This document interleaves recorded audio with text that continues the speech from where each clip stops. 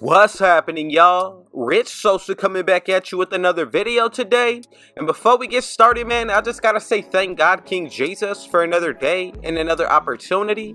So comment down TG for thank God and where you're tuning in from, and I'll definitely be sure to get back to you with the response. So as you can see, man, from the looks of the thumbnail, title, and screen, today I'm putting together the 74th build that we've created together in NBA 2K25, and this build's going to be coming out to the 3-and-D wing build. Now, I've actually seen Bryce, James, LeBron's son, in the park with this build.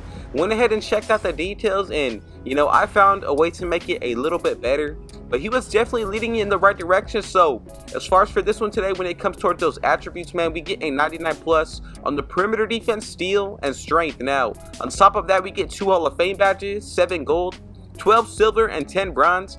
In this build all around, man, you're gonna get the upgraded dunk packages, standing dunks, good jump shots, pro dribble animations with some elite defense. So from top to bottom, man, I'm telling you, like, this is going to be one of the best lockdowns that you can make this year in NBA 2K25 on next gen. So I just want to say thank every single one of y'all, the Rich family, for showing your love and support every single day. So if it was your first time coming pro, be sure to hit that sub button if you know. Smash that like button, turn on post notifications to be a part of the Rich family. Now from here, man, let's get into the breakdown of today's build. So the first thing we're doing is putting this one under that small forward position. Now let's go ahead and put that height to 6'6". As we get into that weight, I'm going to go up to 223. And then as you can see with this wingspan, I'm going to put this up to 7'2". And this is going to be perfect to move forward. So with each and every build that I bring to y'all, man, I'm telling you, the physicals are always going to be the most important area to start out with. That's going to show you which badges, animations, and also takeovers that you unlock along the way. So as far as when it comes towards this speed today, I'm going to put this all the way up to a 90. And that's really going to allow you to keep up with a lot of, you know, smaller guards and pretty much almost any build. So with this agility, let's go up to an 80. 85 for that strength, and this is going to allow you to be able to guard big man, centers, power forwards. And then for this vertical today, I'm going to go all the way up to a 70. So these numbers are perfect in order to pretty much max the rest of this build out. And the first area that I'm diving into today is going to be that finishing. So when it comes towards this close shot, let's go all the way up to a 75. Getting into the actual driving layup, let's leave this as is. Moving into that driving dunk, I'm going to go up to a 75. As for that standing, move this all the way up to an 81. And as you can see with that post control, let's go with an 80. So already, man, from the finishing side, I think we're pretty balanced, and the build only gets better as we go about the build making. So let's go ahead and dive into the shooting. I'm going to go ahead and put that mid-range shot all the way up to a 73. As you get into that breakdown of that three-pointer, I'm going to go with an 83, with that free throw being brought up to an 82. So we get a good amount of those jump shot bases and releases unlocked. On top of that, for the finishing, you know, upgraded dunk packages, standing dunks. Even when it comes towards the playmaking, man, this is going to be another special area. So for that pass accuracy, let's go with a 55. Moving into that ball handle, we're going to leave this at a 70 with a 75 speed with ball. So you do get some of those pro dribble animations, and I think all around, man, this is definitely got to be one of the best builds that you can make when it comes towards being a defender. So as you can see with this interior, leave this at a 60. Getting into that perimeter, I'm going to put this all the way up to a 93. As you get into the breakdown of the steal, let's go up to a 94. And as you can see with that block, man, I'm going to put this up to a 74 here. So with this offensive rebound, let's go all the way up to an 80. And then for this defensive, I'm going to put this up to an 85.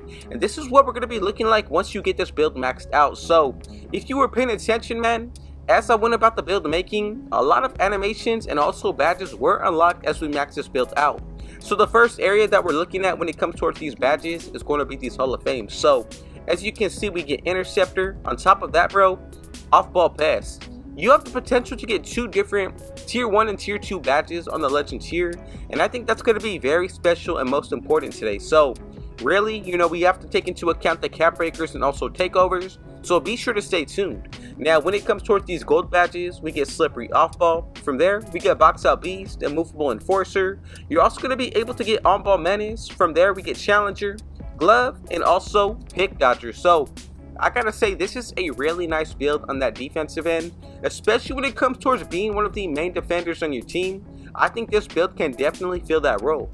Now when it comes towards these silver badges, we get strong handle, also rebound chaser, set shot specialist with lightning launch, aerial wizard. From there we get post powerhouse, post up poet, Pogo Stick, Post Fade Phenom, Rise Up, and then we're also going to be able to get Brick Wall and Hook Specialist. So from this standpoint, man, I'm telling you the badges are really loaded.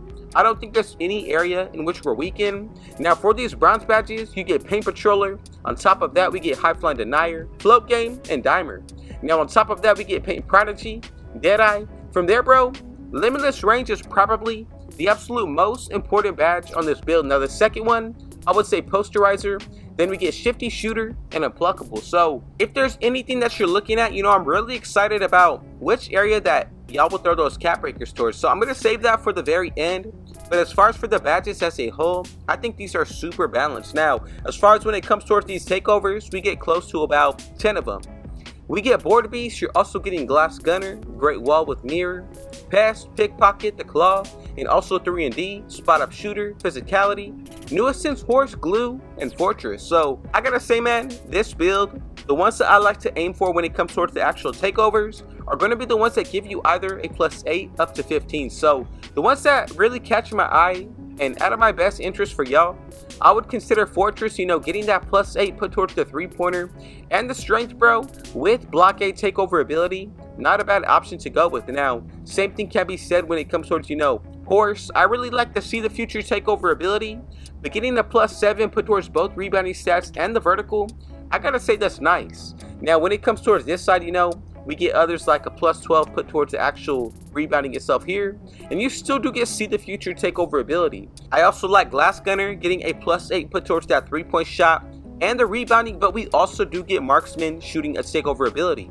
Now from there, bro, I gotta say, out of all of these, my favorite one is going to be Great Wall takeover ability. Now, the reason why is because for builds that unlock this at that 84 strength rating, getting a 99+ strength really, I'm telling you, bro, it helps you out on that defensive end.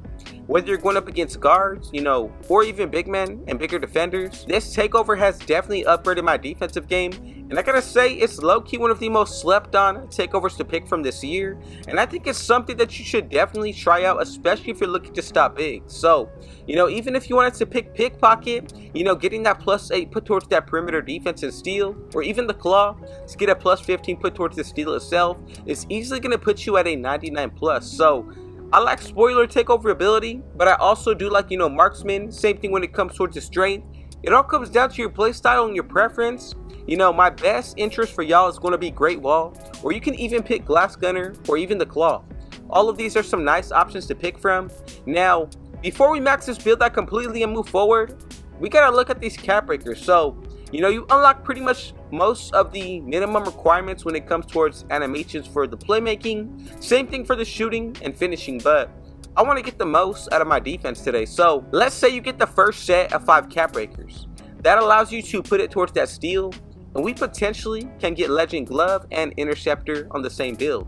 Now for that perimeter defense, if you put it towards this end, we can upgrade either Challenger, On-Ball Menace, Pick Dodger, Immovable Enforcer. It all comes down to the way that you see this build fit. Even if you wanted to get more playmaking badges or even animations, that's definitely a viable option here as well.